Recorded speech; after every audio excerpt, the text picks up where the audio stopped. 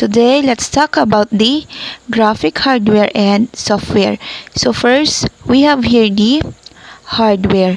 So when we say computer hardware, it refers to the physical parts of a computer and related devices.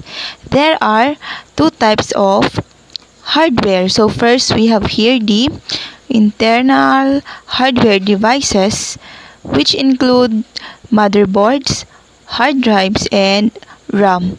The next, we have here the internal hardware devices, which includes monitors, keyboards, mice, printers, and scanners. The internal hardware parts of a computer are often referred to as the components, while external hardware devices are usually called peripherals, and together they fall under the category of computer hardware. Now let's talk about the different parts of the hardware of a computer.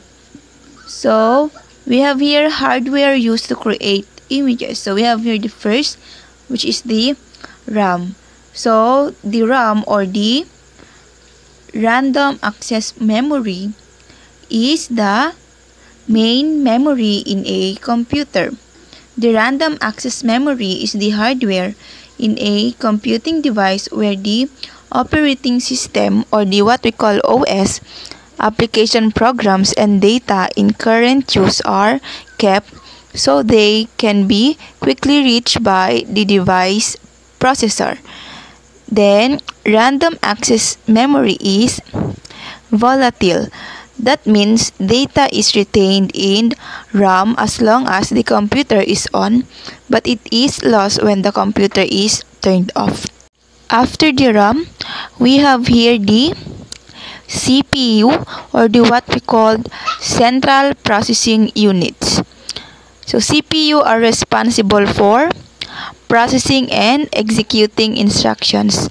Although the CPU isn't as important for overall system performance as it once was, it still plays a major role in running a device, since it is solely responsible for executing commands within programs. The faster your CPU, the faster many applications run. After the CPU, we have here the graphics card.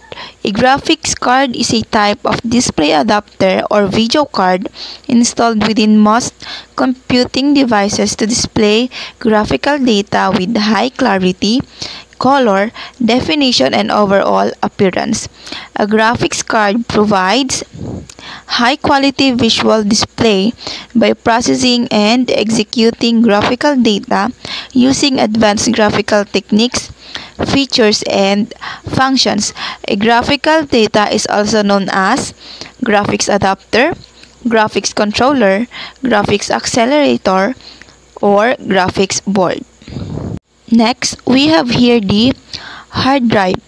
The hard drive is what stores all your data. It houses the hard disk where all your files and folders are physically located. Hard drive, we have here the monitor. The term monitor is often used synonymously with computer screen or display. The monitor displays the computer's user interface and open programs, allowing the user to interact with the computer. After the monitor, we have here the UPS, or the what we call uninterruptible power supply. It is a device that provides battery backup when the electrical power fails or drops to an unacceptable voltage level. Small UPS systems provides power for a minute, enough to power down the computer in an orderly manner, while larger systems have enough battery for several hours. In mission-critical data centers, UPS systems are used for just a minute until electrical generators are take over. So we are done with the graphics hardware. Now let's proceed to the software. So software, on the other hand, consists of the programs and applications that run on computers. Because software runs on computer hardware, software programs often have system requirements that list the minimum hardware required for the software. Now, let's talk about the different kinds of software. So, we have here first the Photoshop. So, Photoshop is a piece of software for users such as graphic designers to edit photos or images. After the Photoshop, we have here the another software, which is the Adobe Illustrator, or what we call the Illustrator. So, Illustrator is a vector graphics editing program published by Adobe. It is useful for designing logos, clip art, blueprints, and other precise resolution independent illustrations. Now, let's have the last software, which is the Adobe InDesign. Adobe InDesign is a desktop publishing software used to create documents containing stylized text and graphics.